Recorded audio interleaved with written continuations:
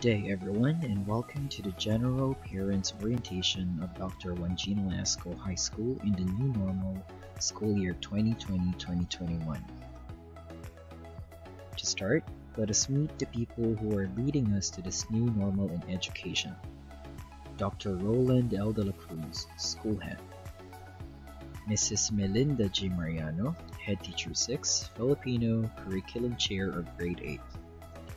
Mr. Ambrosio B. Agustin, Head Teacher 6, English, Curriculum Chair of Grade 7.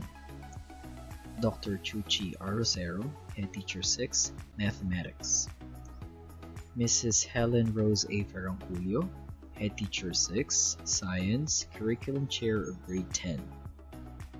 Mr. Herbacio E. Esteves, Head Teacher 6, Araling Panlipunan, Curriculum Chair of Grade 9. Mrs. Josephine T. Abitria, Head Teacher 6, TLE, HE Department. Mr. Mario M. Monchel, Head Teacher 3, MALPE and OIC of the ESP Department. Mr. Jamon E. Guazon, Master Teacher 2 and OIC, TLE VOC Department. And Mr. James C. Resente, Administrative Officer 4. Online learning policies. These are the things that students have to remember when participating in their online classes. 1. Find a quiet and comfortable place in your house to study. 2. Wear appropriate clothing. 3. Turn on your cameras from time to time so your teachers can monitor your participation in the class. 4. Turn off your microphones when it is not your turn to speak. Turn it on when your teachers ask you to answer some questions. 5. Respect your teachers and classmates when sharing your opinions. 6. Stay focused and disciplined. Do not go to other websites nor do other activities while attending your online classes. 7. Participate actively in the discussion. 8. Submit your outputs and requirements on time. 9. Always check your group chats for the announcements from your class advisors and subject teachers. Online schedule. To help us transition to the new normal in education, students will have asynchronous and synchronous learning.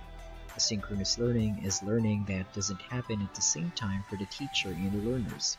The materials for learning are already made available for consumption, while synchronous learning refers to a learning event happening at the same time between the teacher and students. All subjects are given 20 to 30 minutes for one day every week to have their synchronous classes, and the remaining days are allotted for their asynchronous learning. Each day, students will only have 2 synchronous classes for 2 different subjects, one in the morning and one in the afternoon. Monday morning, Filipino. Monday afternoon, Mathematics. Tuesday morning, THE, TLE. Tuesday afternoon, Science. Wednesday morning, MAPE. Wednesday afternoon, ESP. Thursday morning, English. Thursday afternoon, Araling Panlipunan. Fridays are allotted for the completion of worksheets, supplementary materials, and submission of outputs. Saturday is for remedial and enrichment.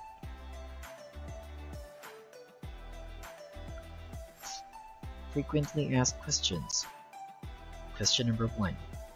Will my child get a tablet from the school? Answer.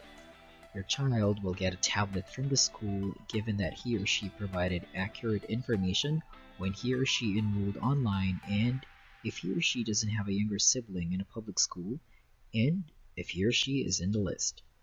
Question number 2. Will the SIM card have data allocation? Answer.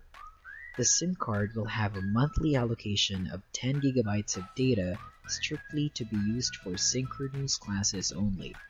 Once you exceed before the new allocation comes, you have to provide your own data to attend the classes. Question number 3. My child will only have 2 classes per day. Does it mean that they will have a lot of free time? Answer. For the hours that they don't have synchronous classes, They have to answer or do the modules, worksheets, or activities that they have to submit every Friday. This is their asynchronous learning for the rest of the week. Question number 4. Will each student get a SIM card? Answer. It depends on the availability of the SIM card. Question number 5. How are we going to submit our modules every week? For health reasons, submission of modules and activities is done online. Any means online depending on the class advisors and subject teachers.